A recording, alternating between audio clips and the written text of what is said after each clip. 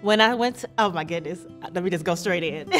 When I went to my first support group meeting, I recognized that I wasn't alone and that there were other people who were like me who were engaging their own mental health recovery.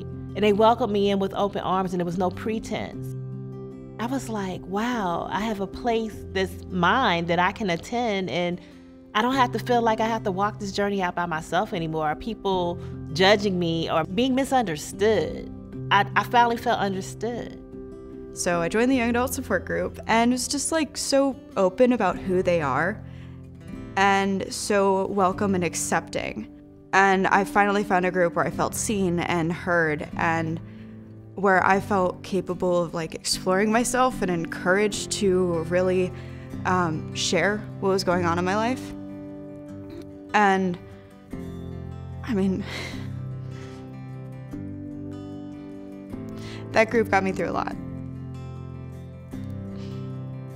I'm very glad to see that NAMI focuses on reaching out to diverse communities in a culturally humble, culturally competent, and linguistically appropriate way, because this is very important to our community.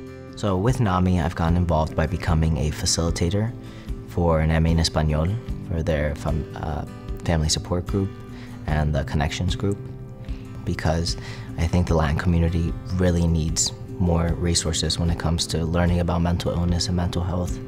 And I think they do a great job of bringing that awareness to these communities. All my life, I've never had access to a support group. It's not common. I've never seen something like this before.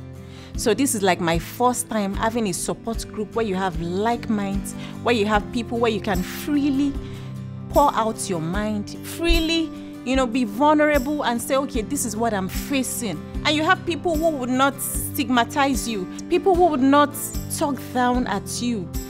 Having that space of people who would listen, where you can share, it's awesome.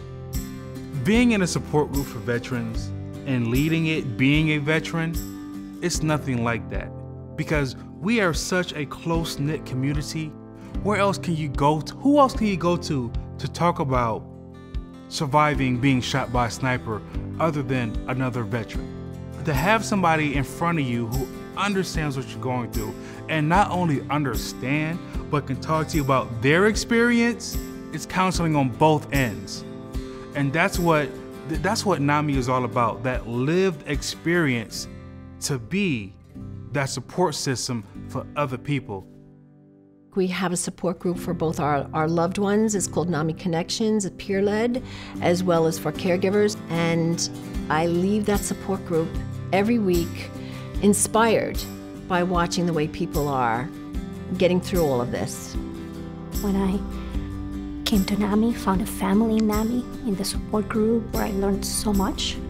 And I've been involved ever since, now trying to give back and volunteering myself.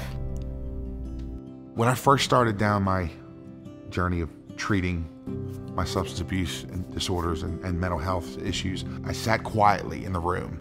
I sat in the back, didn't want to talk to anybody until I got to a NAMI Connections group.